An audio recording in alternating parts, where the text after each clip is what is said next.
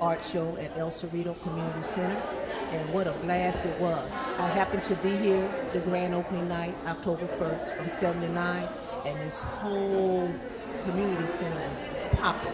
There was so many people up in here. It was just full with energy and motivation, and like they say, motivation is contagious.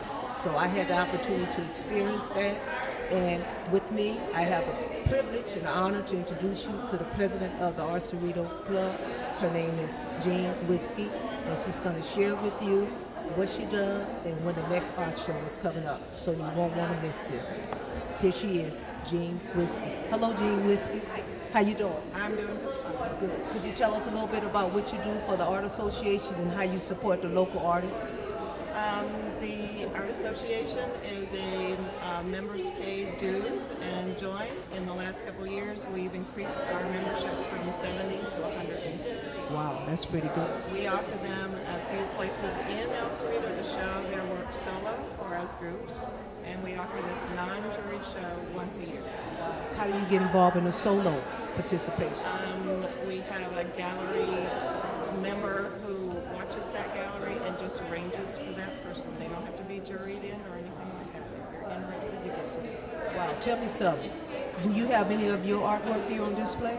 I have 5 pieces here in this. Wow, she has 5 pieces herself. I don't know which one they are, but I'll make sure I take a look at them before I leave. My last question. How long have you been the president of the Art Association? This will be my 4th year. So could you tell us when is the next powerful art show so we can all get here next year? Next year we will have art show the first weekend of October. That's when we plan for it. And registration is usually 2 weeks before that, so you have to have your things ready in September so that we can do it. Have them ready in what month?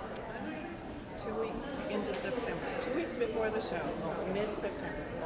Well, I want to thank you for this wonderful opportunity that you've given me to interview you, and we hope that Barnabas' passion can do some services for you in the near future. Okay.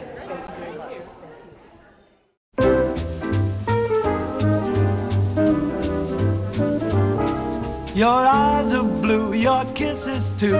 I never knew what they could do. I can't believe that you're in love with me. You're telling everyone I know